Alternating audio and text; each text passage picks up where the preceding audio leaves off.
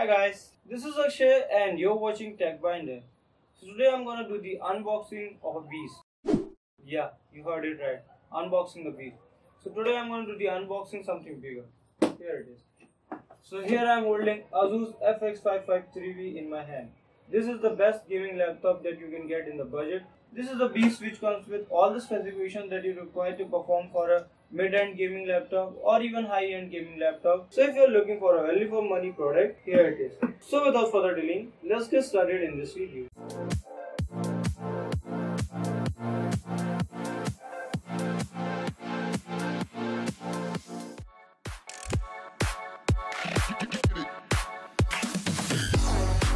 So here I am holding Asus FX553v box, and here comes the Asus tagline, that is in search of incredible.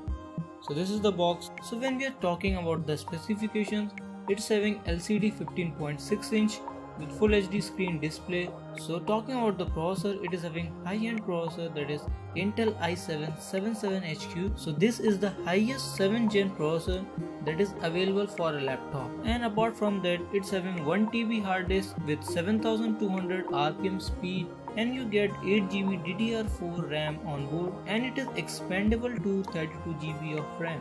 And the OS inbuilt is an endless OS which can be replaced easily by Windows. Apart from that, you are getting a power cord and adapter to charge this beast, and at the side you will find that it is having a lithium ion battery, so there is a warning about that. So here is the inside look of the box, and it comes with a cloth bag. So I'm just gonna remove this cloth bag, and here comes our Asus FX553v.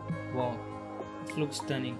So this is having a ergonomic design, and it is inspired from a stealth fighter jet. As you can see here, it's having two wings like shape, so it looks pretty good. And here you will find that it's made of plastic, but then also it's pretty much of decent quality, and the mouse pad also works very well, and the gesture is also good in the mouse pad. Talking about the keys, these are not the mechanical keyboard, but then also you will find the spacing are done very good, with ASWD are highlighted with red color, and you will find the position of the arrow keys is also very good, and they are far apart, so it's not like mismatching of any key. Although we are talking about the placing a power button, it is placed at the keyboard only, so sometimes you will get pretty confused where is the power button, but after using it, so sometimes you will get adapted to it. And here you are having nice finish at the end, which makes it pretty good and a decent gaming laptop. All this is made of plastic, but then also it's very good. It's somewhat clumsy at the top, but that doesn't reduce the performance of this beast. Here is how it looks at the back. It is having very good and high quality audio, which you can listen from these two speakers, which are bottom face. So now let's see what we are having inside the box. So here you will find the travel adapter is there. So this is the travel adapter which will be used to charge this beast, that is FX553v. And talking about the ratings of this, it's having 100 to 40 volt input. It is 50 to 60 Hz, if you are in India it's 50, other 60 Hz, a 2 ampere input current, and look at the output, 19 volt and 6.32 ampere. So this draws a massive current, and talking about that, it uses 150 watt per hour. This is the watt rating of this adapter. It's 150 watt adapter with this type of key. So let's compare it with my Samsung Galaxy S8 Plus, and it can be pretty much fit to the top of this adapter. Here it is to give an idea how big this adapter it is, and also it is heavy, around 3 to 400 gram, so you need to carry a backpack to carry this one. So here is the DVD with drivers inbuilt, and also some of the paperwork. The DVD is not of any use on this laptop because there is no DVD port, so you need to use another laptop or you need to download online. So these are some of the paperwork and a user guide which you need to read off to use this laptop, and some extra screws in case if you are missing something. At the side you will find the power cord is there, which is gonna power this adapter and also your laptop. So here it is, you need to connect it and just connect to your laptop, and it's gonna power up.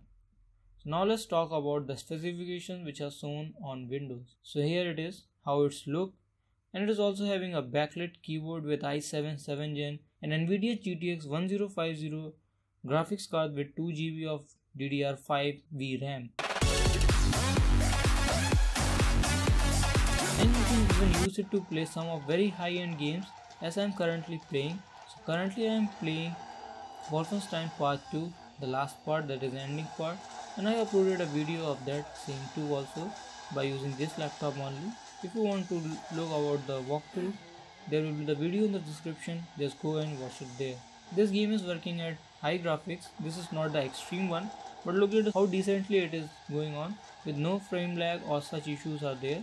So it looks pretty very great. Just throw the game on this laptop and it's gonna run it decently. So this is a very good laptop for gamers, I want to say, for beginners, even for the medium, and even it supports for high-end gaming. This is not well recommended for all the high-end game users because they know the difficulty with these laptops as they are gonna heat up and they are having a less power performance than desktop. But then also for 75,000 price point you are getting a very decent laptop, although there is no SSD drive inbuilt, but you need to pay extra to get one SSD drive, and also you need to pay extra to get 8 GB of RAM to make it compatible for all the games. Although you can expand it to 32 GB, but 16 GB is sufficient and more than enough for all the games, which I would recommend you to do that as soon as you get laptop.